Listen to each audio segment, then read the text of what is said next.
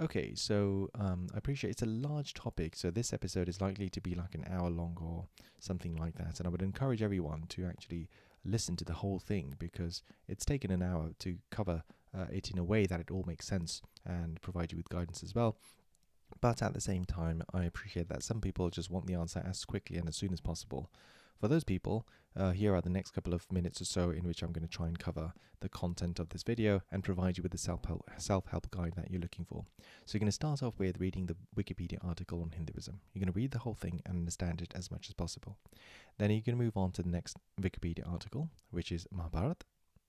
Again, you're going to read, understand as much as possible. Then you're going to move on to the third Wikipedia article, which is Ramayana.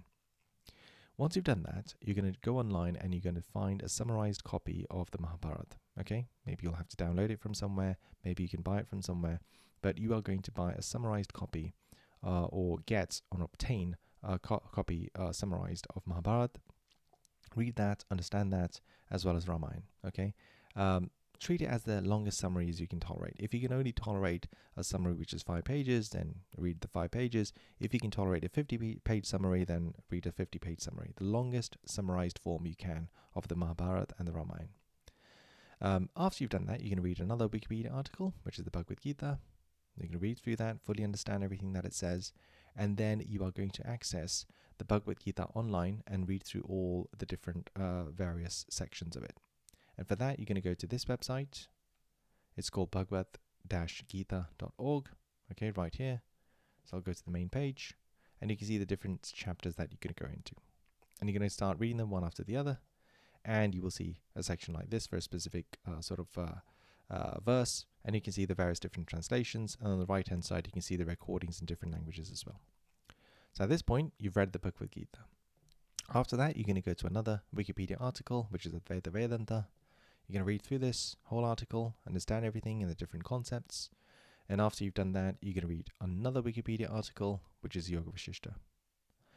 Once you've read the Wikipedia article on Yoga Vashishta, and you've done the Advaita Vedanta, you're going to access a second book, and which is the Yoga Vashishta Maharamayana. You're going to access that book from this website right here. You can see it here in EPUB formats, etc. But I'm also going to give you a share to the Google Drive, which will have all the relevant readings and the website material anyway. The link to this will be in the description as well as in the comment section. This is one of the most important books I think anyone can read. So once you've read that, well done, congratulations. Then you're going to read another article, Ashtavakra Gita. Okay, you're going to read this. Once you've read this, you're going to read the book itself. To get the book, there's this website called Sanskrit Documents, but again, like I've mentioned, you'll find it in the Google Drive anyway, but this is where the book is. And here is a sample. Okay, it's translated by John Richards, and you're going to read this. Once you've read that, you've pretty much done all the reading that you need to do, in my opinion, as a beginner for a self-help guide. Now, throughout this whole period, when you do this reading, you should be applying it in your life, in your day-to-day life. And it can be sort of in line with your scientific approaches as well. It doesn't need to replace anything, if you like. It needs to work in harmony with how your life already works. And that's the approach you're going to take. So that is a very, very quick, as quick as I can make it, summary of all the reading material that you'll have to do in order to understand Hinduism at a basic to intermediate level. Okay? For other people who prefer the long form, continue to listen on, and I'm sure it'll be worth it. Hey guys, thank you very much for tuning into another episode of My Life Speaks, the place for random talks on random thoughts. Today, my aim is to provide you with a self-help guide to Hinduism. Now, before starting, I would like to say that however you've come across this episode, you are welcome here, most certainly. No matter what your religious, cultural, ethnic background, linguistic background, whether you are a believer, whether you're an atheist or an agnostic or anything else, you are most certainly welcome here. Whether you find yourself in search for answers or just out of sheer curiosity, you are definitely welcome here, okay? There's only positive vibes on this channel, only peace and love. Now, I would also like to say that this episode is likely to be a long one, as if my others aren't, but you should definitely listen to it in parts, okay, and with patience. You will definitely get the self-help guide, which I'm alluding to in the title to this episode, but I also hope that everything else I say prior to providing that guide also helps you in some way. Now, in this episode, I'll be sharing my experience, opinions, my perspectives as well, and I'm very aware that there is no right or wrong answer as far as I'm concerned anyway, and I hope that you can respect my views the way I would respect yours. But at the same time, it is very unlikely that there is anything in this content which anyone should have problems with. There's definitely no intention such as those in this episode. It's only there to provide guidance, and it comes from a sort of peace and love sort of place, okay?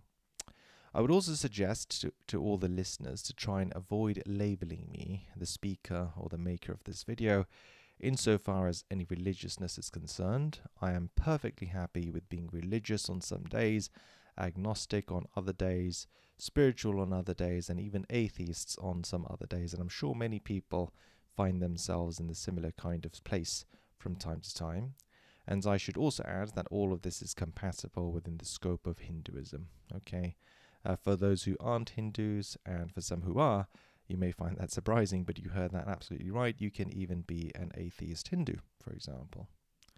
And I should also mention that people can get very sensitive about topics such as religion, politics, their sports teams even, and that is completely understandable. And if you find any part of this episode disagreeable, please feel free to ignore the video and the episode in its entirety. There's no such negative intent at all in the making of this video. I've only made this episode to help anyone else seeking such content, so I assure you that it's coming from a very good and wholesome place. Anyway, so let's first talk a little bit about how the idea for this episode came about. So I'm a regular gym goer. Some people might know that already.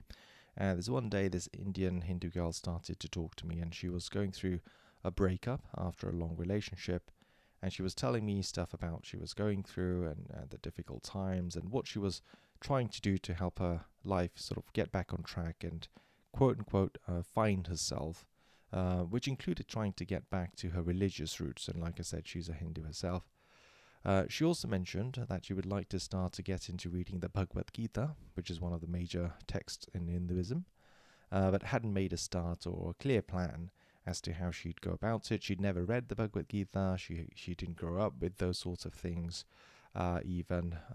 So she needed some guidance, basically. So I gave her some initial guidance. And then over the coming months, we bumped into each other every now and then, and she told me about the success that she had. And that's basically the reason I was like, okay, if what I told her has helped her in some way on her journey, then maybe I can make an episode and I can help other people too by making some content like this. Now, the reason I was able to provide the guidance to her fairly swiftly and succinctly is because I'd gone through some quite significant life event when I was younger myself, and over the following years after that event, among many, many other things that I read. I mean, I used to just kind of spend hours and hours on Wikipedia every single day. But amongst all of those other things that I read, I also read widely around Hinduism and the scriptures and what have you, to see if I could find some answers there, which I could discover, which I could then apply to my own life, which would hopefully help me in some way. By the by, I mean, the Hindu scriptures are a very large number. And they're called Shastra, in general, Shastra, okay? That's kind of a catch-all word for all of them, insofar as I'm aware, but there's different words for different scriptures and so forth. And speaking of Shastra as well, and how many sort of different versions there are, and different subjects that it covers, and how diverse it all is, I should also mention that Hinduism is also so mind-bogglingly vast that you may find yourself at wit's end trying to figure out where you would even begin your journey. Okay, so to help you visualize the vastness, just imagine a set of religious beliefs that are so vast and intricate that it has been able to give birth to two entire other religions. Okay, and that's on top of the separate hundreds, if not thousands, of sects which exist within Hinduism itself.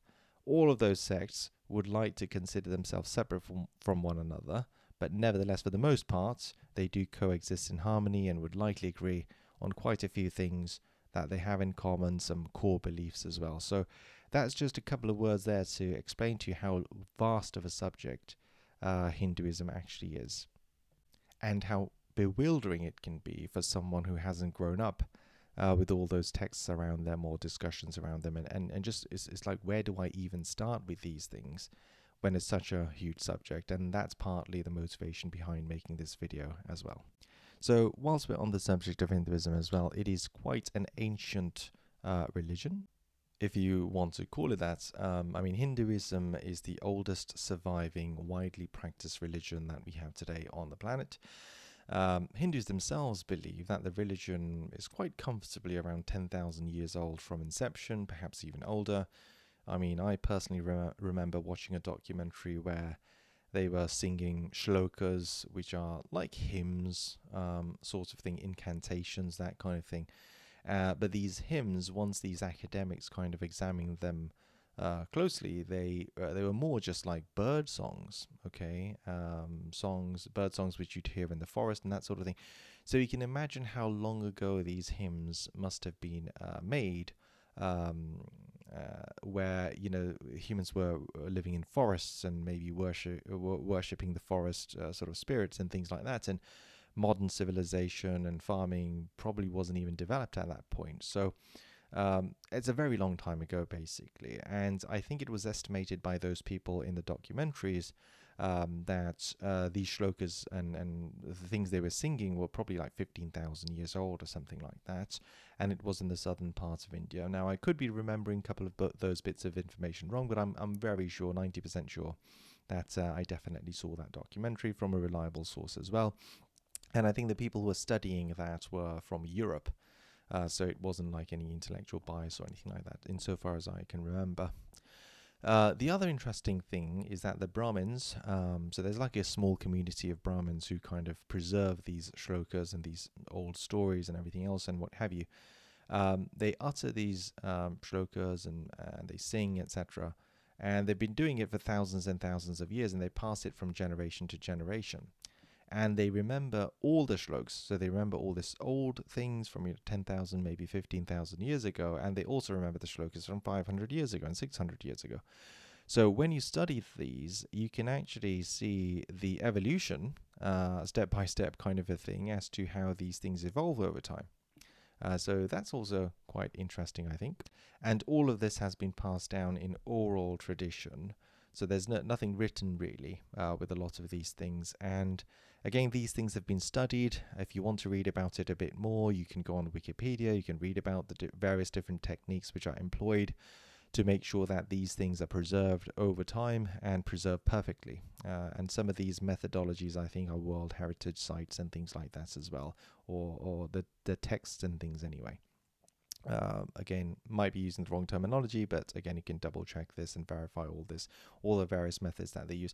And what they found was that these oral traditions of remembering these shlokas and stories, etc., is even more accurate than it being written down. Because when you write things down, there's potential for error during these times. Remember, we're talking the last 10,000 years. Doing transcription, maybe unforeseen circumstances like weather, maybe the leaves rotting away. All sorts of things can happen, which mean that the text isn't preserved in the same way. Whereas what they found was when it is passed by oral tradition and these very specific, precise techniques, which all have names, by the way, so you can read into them, the things were preserved pretty much perfectly, with almost no errors whatsoever, even spanning thousands of years. So it is a very accurate and sophisticated way to pass on information whilst preserving its content. So there's a couple of bits of scintillating information which I think you might find interesting on your journey about Hinduism and things like that, okay? But before you start on the journey to understand Hinduism, it's also, I think, worth giving you some heads up on what you will find so that you are not completely surprised, okay? Now, someone like me, I would be less surprised as I've read more and more about it in the past when I did, because I would consider myself to be a Hindu from birth, and having grown up sort of discussing the various intricacies of philosophy for, well, as long as I can remember. That would, by the way, occur mainly with my father, a little bit of input from my mum from now and then as well, but mainly from my dad. So basically, growing up, I'd be very familiar with these core concepts of Hinduism. Other Hindus will find perhaps certain themes of what they read to be familiar, but at the same time, many may also find things unfamiliar, like the thing I just said, that Hindus can be atheists as while still being Hindus. And that, so to some people, may sound quite strange. But if they read into everything, they'll find that that's perfectly compatible with the Hindu philosophy and belief systems, okay? So again, that's just to give you heads up as you start on your journey to understand Hinduism. Don't be too surprised that you'll find things which are quite different to what you may already assume to be the case. And that's okay. That's all part and parcel of the journey. So for those who are embarking on this journey and you are not a Hindu, just a heads up for you as well, that some of the things you find may feel quite strange at times, and the one different thing about Hinduism compared to other religions, especially religions whose roots aren't in Hinduism, you'll find that things are a lot more like guidelines and philosophies rather than clear black and white rules. Okay, and this is because Hinduism, without any religion, okay, and for those of you who are embarking on this journey to understand Hinduism, but you are not a Hindu yourself, and again, like I said, it might be just because you're curious, you might be because you're seriously looking for some answers, just widening your horizons, your perspective. It's all good. You're all welcome. Just a heads up for you as well, that sometimes what you might find is going to be quite strange and mind-bending compared to what you might be used to, and also a lot of the things in Hinduism might feel more like guidelines rather than clear black and white rules. And this is because Hinduism, without any exaggeration, is probably best described as a philosophy or a way of life, and many Hindus do actually, amongst ourselves, we kind of identify it more as a philosophy or a way of life rather than a religion, even though we know, like from external perspective, if someone asks us, we would say it's a religion, but we sometimes, often, amongst ourselves, we just say it's like a way of life, it's philosophy more than anything else. So Hinduism is not any, dogmatic in any sense of the word, and as you read through it and familiarize yourself with it, you might find that it's got quite a different vibe and compared to other belief systems, whether it be religious or otherwise, I should add. Even non-religious belief systems can be quite sort of black and white, and in Hinduism's case, it's not like that. Everything is very flexible, it's very fluid, it's very perspective-based, everything is up for discussion, and so on. So to give you a couple of examples, and obvious examples and differences, compared to other religions or belief systems, for example, in Hinduism, there is no central authority. Okay, there's no central authority, anything like that. Also, as it appears to me, there is no real origin story of the religion itself.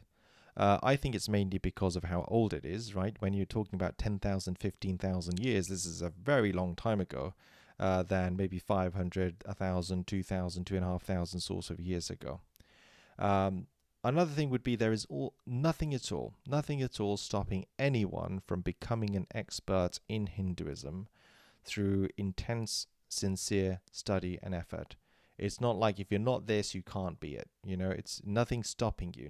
It's not like this person has a right and you don't have a right. It's not really, that doesn't exist in any form as well. Hinduism also has no interest in converting anyone else to its way of life, really. So conversion is not a thing. If you want to convert to Hinduism, of course, of your own choice and your own accord, it's all good. It's all welcoming. And there's no even real conversion ceremony. Okay, people have created conversion ceremony over time because people wanted to convert to Hinduism, and they were like, okay, how do I do this? So they came up with a ceremony. But in reality, there's no such thing as converting to Hinduism. I mean, strictly speaking, even if you read religious studies textbooks or anything like that, GCSE A level, they'll mention that Hinduism is not something you convert to. It's more like Hinduism is just a Hindu is born, basically. You can't convert to Hinduism. You're born a Hindu.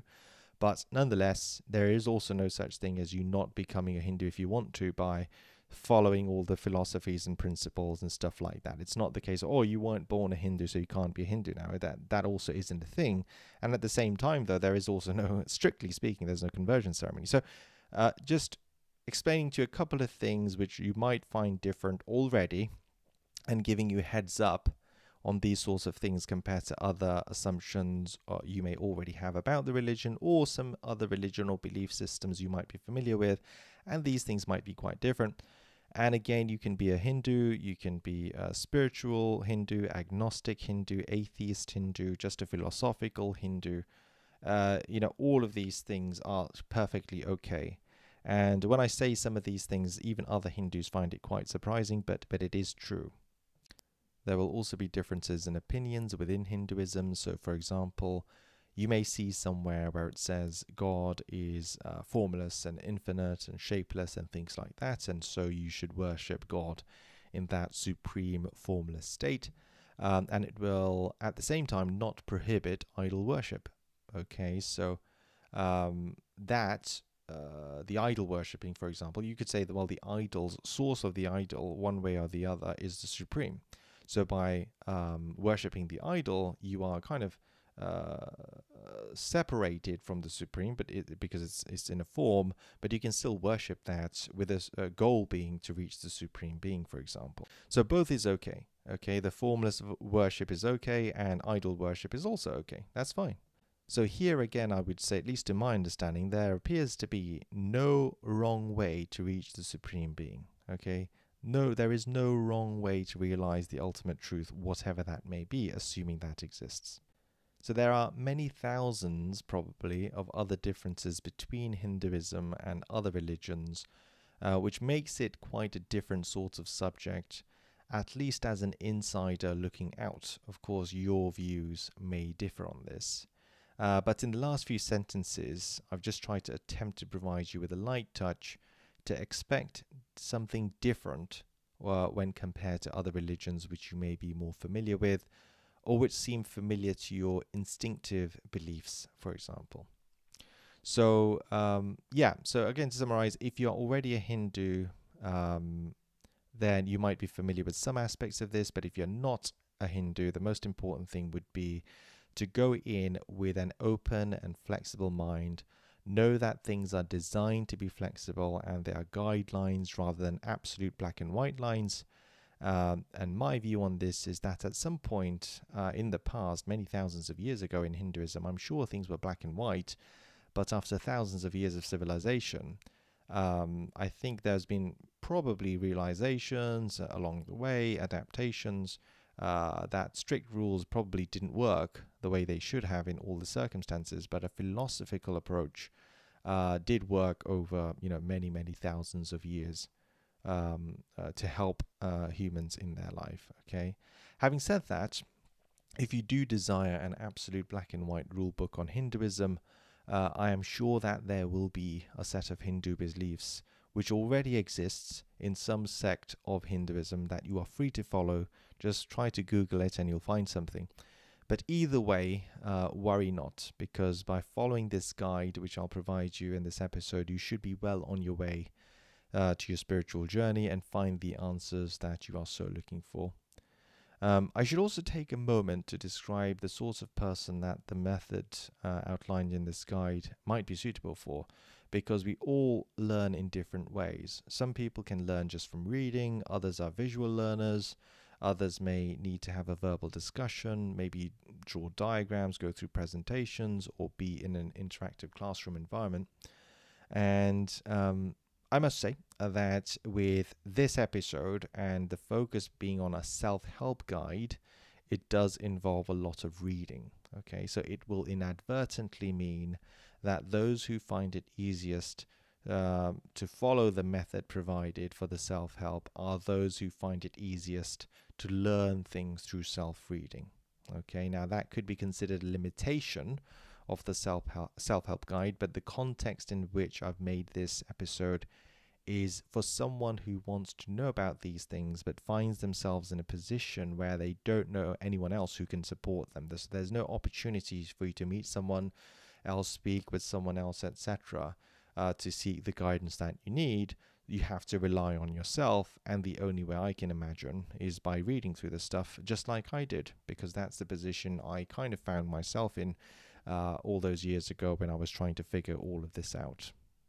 So some further guidance would be that if after attempting this self-help guide and after covering 20% of the minimum reading material, and you're finding that it doesn't quite suit your learning style, and that's okay. You know, you're absolutely free to explore another method to learn about Hinduism rather than the reading, sort of self-reading, self-learning kind of method which has been provided in this episode, because something else might better suit your learning style.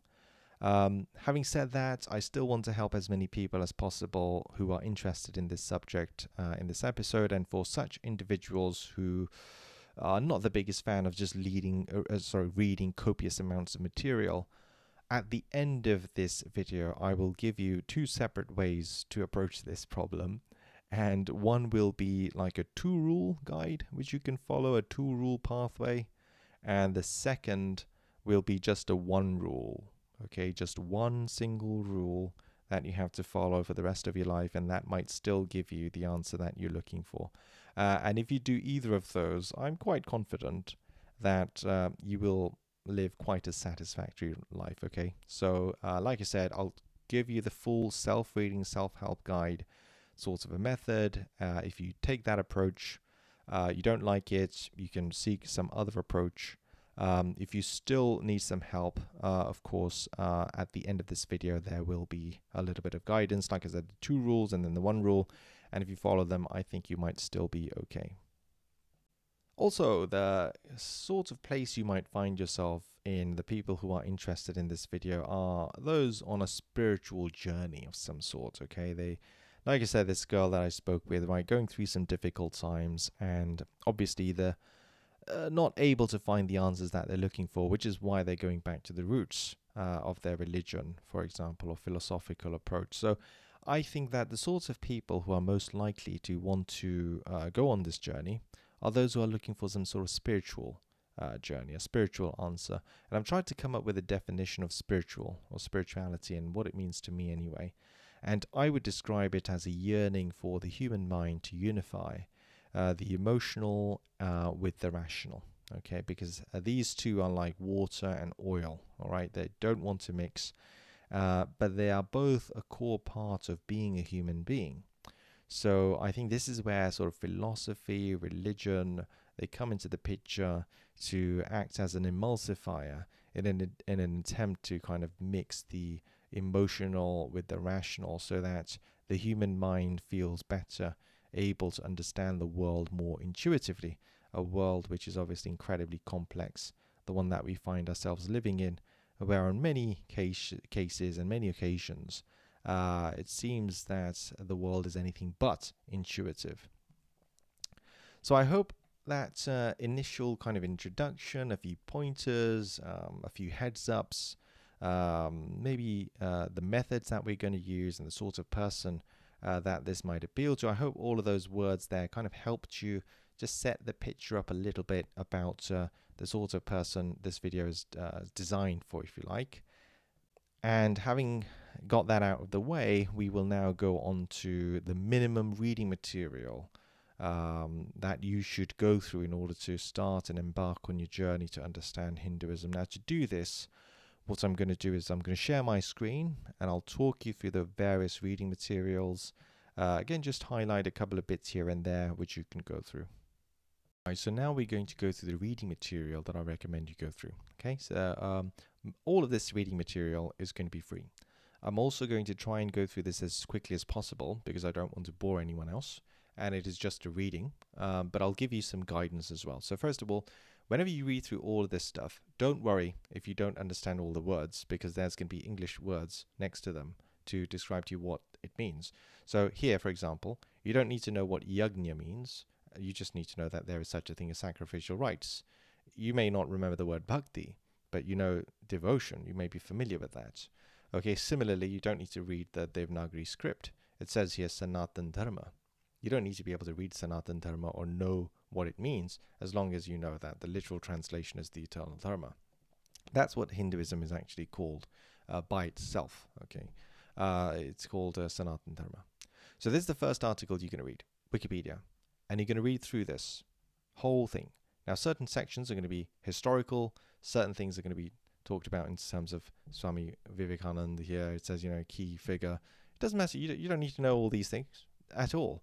You're just trying to understand what Hinduism is, okay? You don't need to understand necessarily the geographical spread of Hinduism or everything else like that. It's up to you. If you want to read into that more, you can. But otherwise, you want to kind of read more crucial things like this. So here it says authority.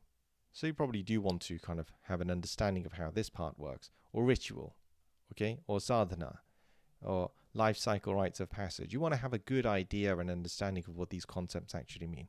It's quite a long article, I appreciate that, but you're going to read through it, you're going to understand it as much as possible. Don't worry about understanding it to a level where you can pass an exam on it. We're not concerned with that at this stage. You're a beginner, but you are just going to understand it as much as possible to help you on your journey. So first article to read, Hinduism on Wikipedia. You're going to understand it as much as possible. Don't put too much pressure on yourself for knowing all the different words or timelines, and don't worry about that. Just get a good, decent understanding as much as you can on Hinduism. Once you've done that, you're going to read the next Wikipedia article, which is Mahabharata. Okay, it says right here, it is one of the two major Smriti texts and Sanskrit epics of ancient India revered in Hinduism, the other one being Ramayana. Okay, and it says, provides further context as well. This is the second article you are going to read. Again, in full, as much as possible, trying to understand it as much as possible, etc. I'll give you some other tips on how to sort of read through the Mahabharata as well once you get to it, but I'll give you that a couple of articles later. So once you've read the Mahabharata, I should also mention that you should read this in the order I'm telling you, personally, in my opinion. Don't read number 4 before you've read 1, 2, and 3, for example. Don't go 2, 4, 1, don't do that. So you do it in order I'm giving you. So you start with Hinduism, the next one you're going to read is Mahabharata. After that, you're going to read Ramayana. So here's the Ramayana article. You're going to read this on Wikipedia. You can see it's all free. You're not going to pay for anything at all. This is the third article you're going to read. After reading these 3 articles thus far, you're going to get your hands on a summary of the Mahabharata. Okay? I'm sure you'll be able to find one online. Okay? But that's what you're going to do. You're going to find a summary. And my suggestion to you is find the longest summary that you can tolerate reading through and remembering. If it's a 3-page summary, you download and you read a 3-page summary. If you can tolerate and read through a 10-page or 20-page or 50-page summary, then you download and read through a 50-page summary. The longest summary that you feel you can tolerate. Furthermore, you will also find Mahabharata books which are written in a much simple form as well, which are usually designed for children really, 10-year-olds, 11-year-olds, things like that. But since you are a beginner on your journey, you may want to download or see or go to some online retailer and find a copy of those sort of simple summary books just to get an idea. But ideally, like I said, you should challenge yourself with the longest summary that you feel you can go through in a reasonable amount of time. Remember, you have a lot of other reading to cover as well, so you don't want to get stuck on just one aspect, although that's no bad thing. Some people will pick a text and just go with that as their main guidance for the rest of their life. But if you want to get a holistic view, then remember you have a lot of other reading to do as well. So the second article you're going to read is Mahabharata. Apologies, the summary that you're going to get is Mahabharata. The second book you're going to read after Mahabharata is a summary of Ramayana. Okay, so same approach, the longest summary that you feel you can tolerate in a language in which you can understand. And whenever you get access to these books, you want to make sure they are as close to the pure translations without any bias or anything else like that. And that should be a priority. You may find different versions of texts and different people trying to push different sort of agendas or biases. You want to avoid that. You just want a literal, pure translation of things written and translated as close to how they were written as possible. So Ramayana is the next summary you're going to read. Once you've done that and you've got the summary readings under your belt for Mahabharata and Ramayana, you're going to now read another Wikipedia article, and that is Advaita Vedanta. Okay, so this is a philosophical approach Advaita Vedanta stands for non-dualism. Okay, ultimately non-dual. So not one or the other, but both. That's the best way I can describe it. Or take a physics concept. It's a quantum state. It's not 1 or 0. It's not binary. It's 1 and 0 and everything in between. And it's classically sort of displayed as this picture right here, where all of this is water. The droplet is water, the body of water is water, the waves and the ripples on the surface are also water, even though your mind distinctively identifies as these different parts, especially the waves. The waves is literally just the water, but you may identify or give a separate source of identity to the waves, separate source of identity to the droplet of water, etc. Okay, but ultimately it's all the same. Another metaphor I could give you is, let's say visually, you have glasses which just see energy. That's it. They don't see anything else, okay? They don't see in any other spectrum. They only see energy. In that case, you probably wouldn't see any distinction between anything that you see, right? Because whether it's the space-time fabric, whether it's the planets, whether it's anything that you can possibly imagine, it's all composed of energy ultimately. So if you actually viewed things in energy, you would see no distinction between anything. Okay, so that's another metaphor that I kind of came up with one time when I was trying to explain it to someone else, that everything in the world is energy.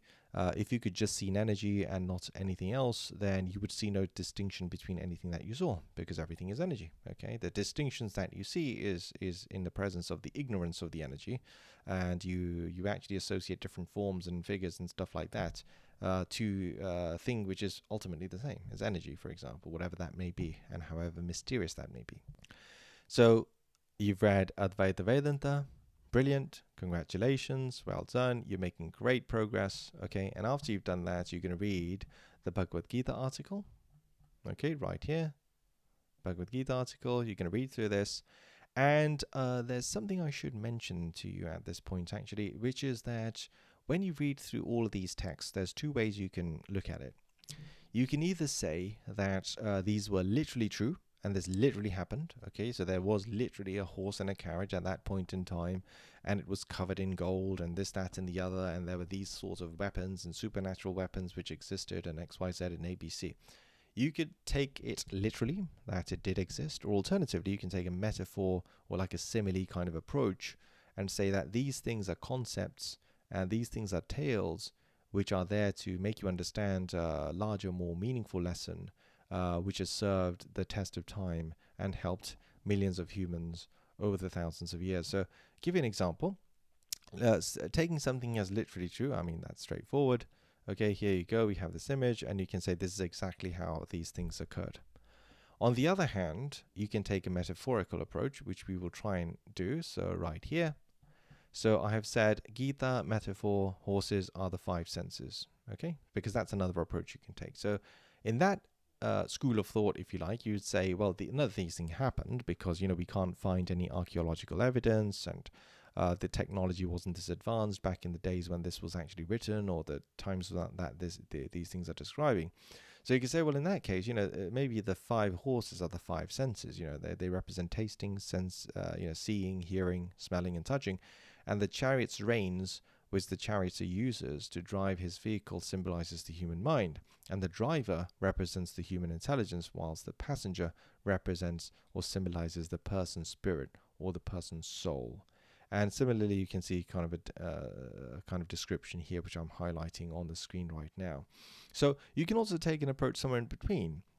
You could say that these things and this war and this that really did happen all those years ago, but it wasn't that it was with chariots and stuff like that. Maybe it was just fought with sticks and stones, and it wasn't like 1 million people fighting in the war. It was maybe one village of 3,000 and another village of 3,000. But back in those days, 3,000 was a lot of people. But nonetheless, over the years, these stories have been embellished upon because they're so significant, and so that they're still remaining impressive to this day, because contained within these stories are very, very valuable and timeless lessons which humanity will benefit from. And therefore, that in that approach, you could say, I'm taking both approaches, right? I'm saying it did happen, but not in the way exactly as it's being described.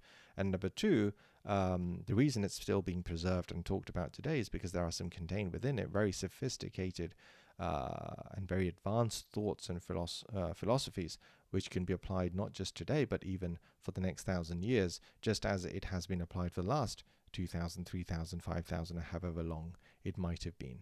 So those are the two approaches you can take.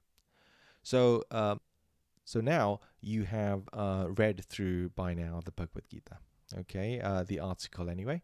And after you've read the Bhagavad Gita article, oh, by the way, you can see here, so a lot of physicists have been inspired by Hinduism and texts and such as well. So, and that's true, especially for like quantum physics and things where things get very weird. So it's interesting here.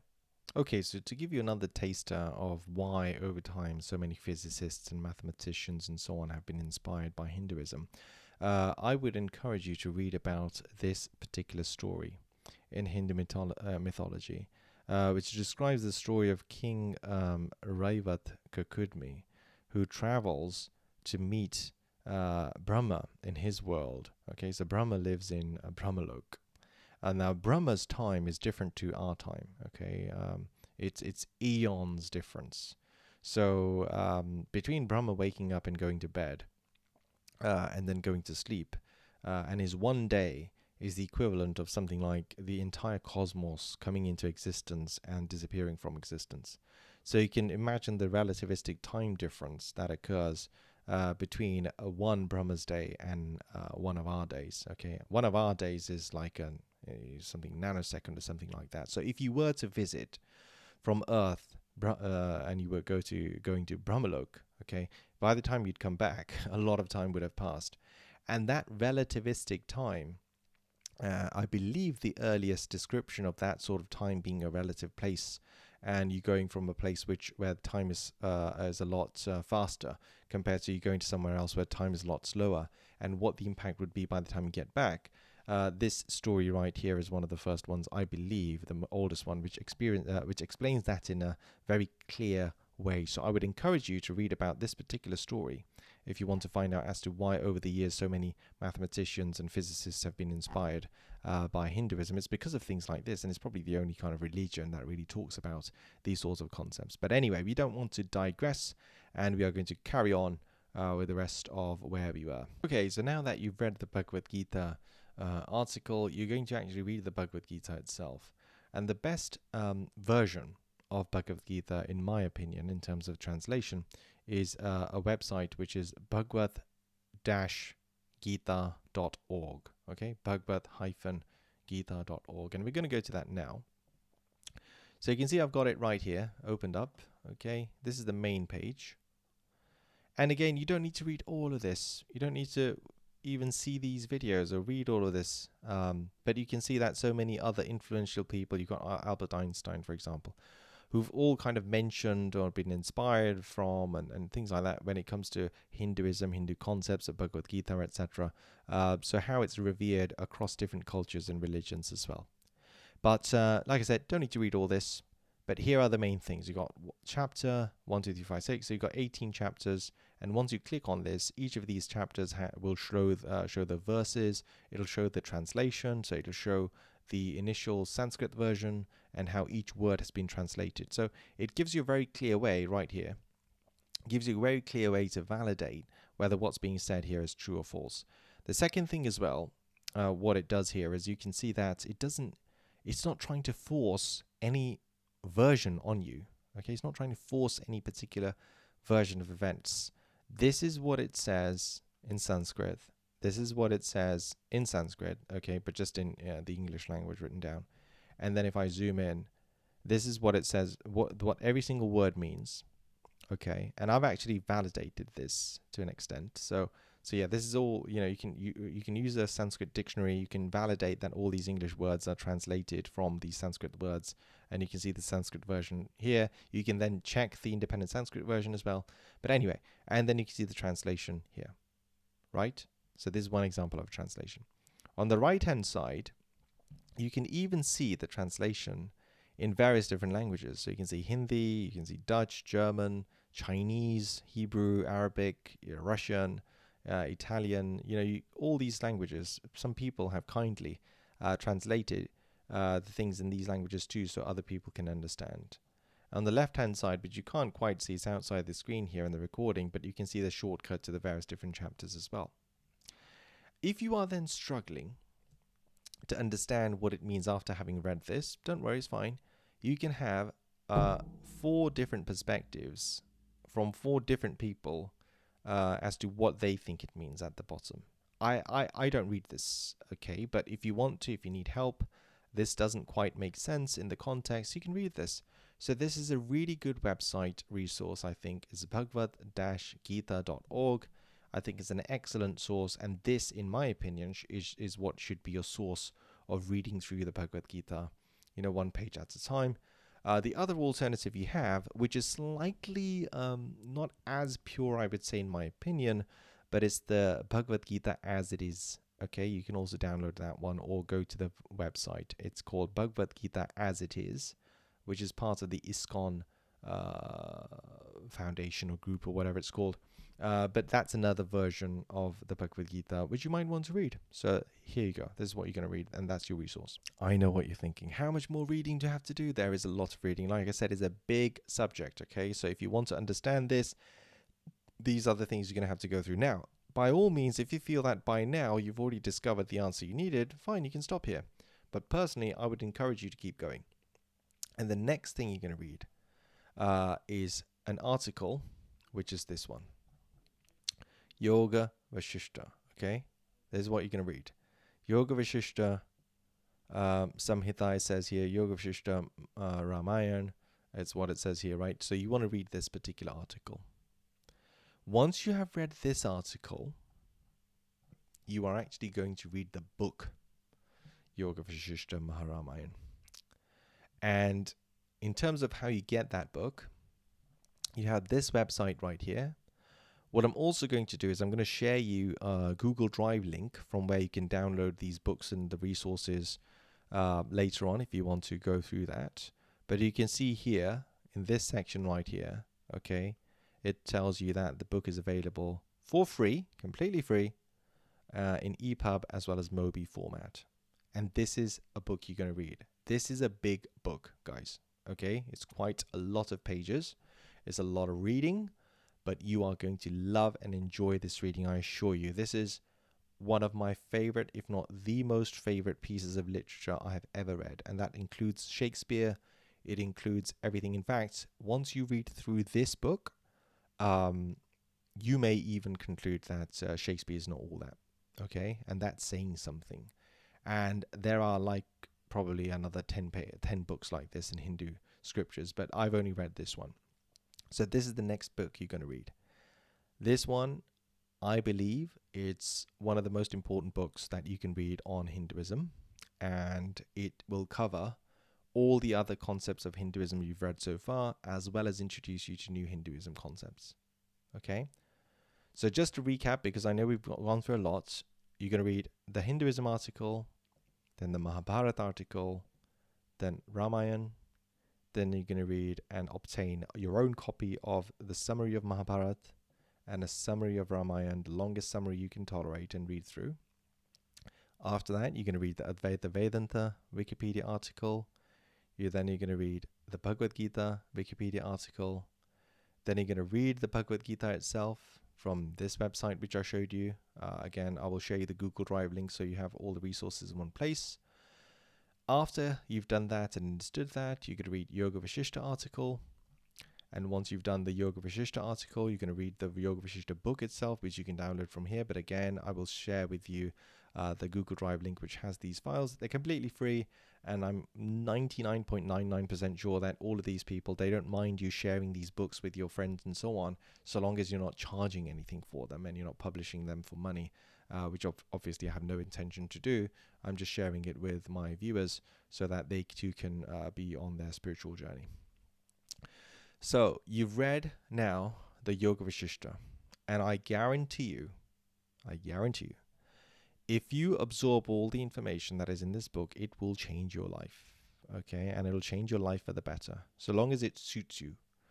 The Bhagavad Gita book itself, the Yoga Vashishta Maharamayana book itself might even say that it may not be suitable for everyone, this book, okay? So if you read 20% of this, 30% of this, you think this doesn't agree with me, it doesn't make sense to me, I don't want to read it anymore. You don't have to, okay? But I would suggest that you read the entire thing. So assuming that you've read the entire thing, and by now remember, you're not just reading, I think it'll probably be inevitable, but you want to start applying a lot of the concepts and things you've read thus far into your life. And you have been doing that day to day as well. You have to use these things and concepts, and you have to test them, remember. You have to question it to see if it actually makes sense. That's part of being a Hindu as well. You don't just follow it and then do what it says without really thinking about it yourself. You have to think about it. You have to contemplate on it, and you have to see what works, what doesn't work, and sort of explore the subject. So I'm assuming you've been doing all that as well. And I would congratulate you because you've made so much progress so far as well. And now we come to the final book that you have to read, okay? And the final article you're going to read is the Ashtavakra Gita. Ashtavakra Gita, okay? You're going to read this article. Fortunately, this is nowhere near as long as the other articles you might have read thus far, okay? It is probably not even as popular in the sense that many people may not even know about this book, even even Hindus, I should say. But yeah, you should read this article, very short. And after you've read this article, you're going to read the Ashtavakra Gita itself. Now, when we're approaching the Ashtavakra Gita, the best way I could describe it is to begin with, you are exploring texts and concepts in its full elaboration, sort of long form and versions. Long form versions, and as you're approaching Ashtavakra Gita, you are coming down to approaching the E equals MC squared side of the equation, if you like, okay? Before you get to the E equals MC squared, there's a lot of mathematical proof and a lot of physics to get your head around before you understand what E equals MC squared even is, or you approach that. But E equals MC squared is very small. It's very summarized. Okay, it's even a child can write down E equals MC squared. It's so easy. But behind that summary is a lot of complex, lifelong worth of physics to learn, if you like. Okay, to really understand E equals MC squared. So this is kind of similar thing happening here. You've read a lot of stuff in long form, and that's all been crucial to developing the foundation that you now have. And we're now approaching like a summary of it all, and it's getting really minimalist and simplified, and it's getting really conceptual now. It's getting really, really to the upper tiers of intellectualism, if that's a word, okay? So you're going to read Ashtavakra Gita at the end. How are you going to get your hands on the Ashtavakra Gita? So here is a sanskritdocuments.org is a website. I'm referring you to here just because I think it's a good resource. But this is the place from which I was able to obtain a long time ago a copy of the Ashtavakra Gita text. So here is the text itself. So this is Ashtavakra Gita translated by John Richards. John Richards is the person who translated it. And you can see the translation here. Okay. And you can see at the bottom this email address, sanskrit@cheerful.com. And that is linked to this particular website right here, which is sanskritdocuments.org. Okay, so that's where you got the translation from. Now remember, I'm going to share with you the Google Drive link for all the resources that I've discussed with you. So you should be able to access the websites I've mentioned, as well as download the ebooks and PDF formats and so forth. So there's even an easier version or easier to read version than this one, which is e-reader friendly, which I've also uploaded on that same folder, which you can access. Once you have read the Ashtavakra Gita, you have ended this course, which I have provided for you, this self-study, this self-help course on understanding Hinduism, okay? And you have completed your journey as a beginner/intermediate by now. And you should probably consider yourself, in my opinion, so long as you've read all this, you've understood most of it, I should say maybe 60 to 80% of it, most certainly the concepts, I would say you're now approaching beginner to kind of intermediate level. To take it even further, you should be applying all of these concepts throughout your life on a day-to-day basis. These things should kind of be the framework which you use to kind of live your life And remember, that still means taking a scientific, a rational approach. These are not averse, these things are not contradictory. It's not like you're a neurosurgeon, but you can't follow these things. Like I said, these things you should take as a philosophical approach to life and see how you can improve the problems that life brings to you.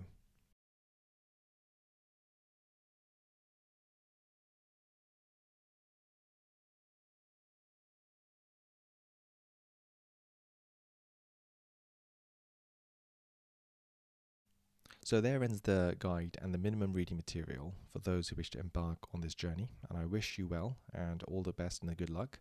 And I hope that you find what you're looking for. Now, I did also mention earlier on in this episode that this method may not be suitable for everyone because it heavily relies on reading, heavily relies on self-reflection and self-study and so on. And it can be quite long, quite convoluted, perhaps quite tedious. And for those of you, you might be looking for something simpler. So for those of you, I would like to suggest to you a couple of rules for you to follow. They're very simple, should be able to fit in with your existing life and existing set of beliefs. They're very kind of vanilla, they're very safe. I don't think there's much risk in them either.